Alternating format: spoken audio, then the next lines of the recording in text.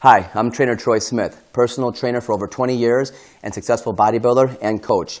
When it comes to exercising, all modalities can be good. Free weights, machines, kettlebells, but I strongly believe what's most important is how we use these tools, proper execution, or what I like to say, quality over quantity.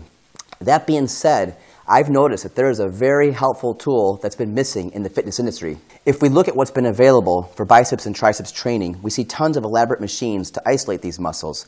That's great, but these expensive machines ranging from $3,000 to $6,000 are not practical for the 25.5 million people in the US alone who train at home.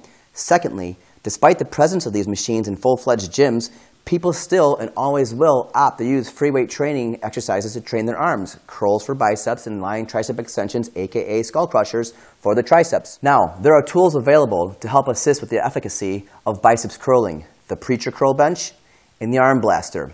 But there is no tool to help with the efficacy of doing lying tricep extensions until now, and that is why I invented the Layman Bench. The Layman does for the triceps what the preacher bench does for the biceps and more. It positions the upper arm in the desired position and fixates the location of the elbow throughout the whole movement. These two things allow constant tension to be maintained in the muscle the entire movement. Plus, it frees any spotter to solely focus on providing finesse spotting and assistance instead of trying to keep the person's upper arms in the proper position. And the Layman Bench can also double as a preacher curling platform within the same footprint area. I have IP protection for the bench with a provisional patent as well as designs on how to make it out of steel and have the armrest platform adjustable for both height and angle. I've gotten excellent feedback from my clients thus far, including, man, gosh, I wish Anytime Fitness had one of these puppies. So I'm excited to start doing some trials in local gyms and universities to get feedback as I keep making new prototypes out of metal. As of 2016, there were 36,500 or more gyms in the US alone, 25.5 million in-home gym participants. Most gyms that have strength training equipment, they have a preacher curl bench. Why wouldn't they want to have a Layman bench for the triceps? And that could double as a preacher curl bench. So when you choose me as a finalist, I'll share all the ways that I plan to get this thing known and bring it to the mainstream gym market. And also why naming it the Layman Bench pays homage to bodybuilding fitness industry and the physical culture. Thank you.